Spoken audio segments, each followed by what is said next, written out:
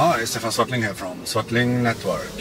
Microsoft has unveiled the Surface 2 and the Surface Pro 2. And again, these Windows tablets is nothing for me.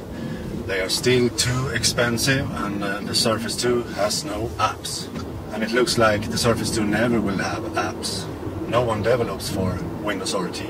Yes, these are harsh words, but this is the fact. This is the truth. Personally, I still prefer buying a 11-inch MacBook Air for that price instead of a Surface Pro 2. The Surface Pro 2 starts at $900 US, and then you only get 4 GB of RAM memory and 32 GB of internal storage, I think it was, or it was 64, I don't remember. And you get a lot better MacBook Air 11-inch for that kind of money.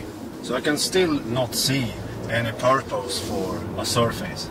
Yes, the new Surfaces has a better kickstand with 2 angles, but it's still very awkward to have it in your knee when using the kickstand, for example, or in the bed when lying down. So you have to hold it when you're laying down or sit in a sofa, for example.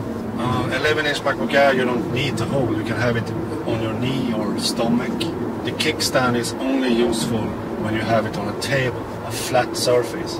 So I definitely not like the Surface. I think the Surface 2, for example, is dead on arrival.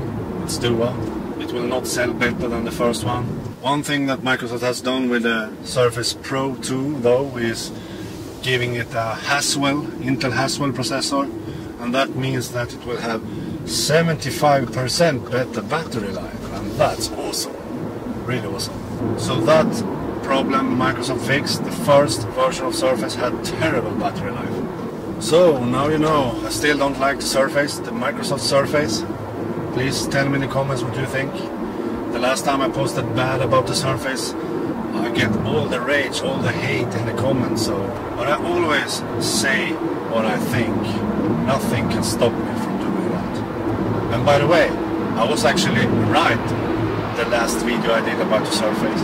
So all these hate comments was wrong. I was right. The Surface has flopped. It hasn't succeeded. Microsoft's still struggling to get it popular.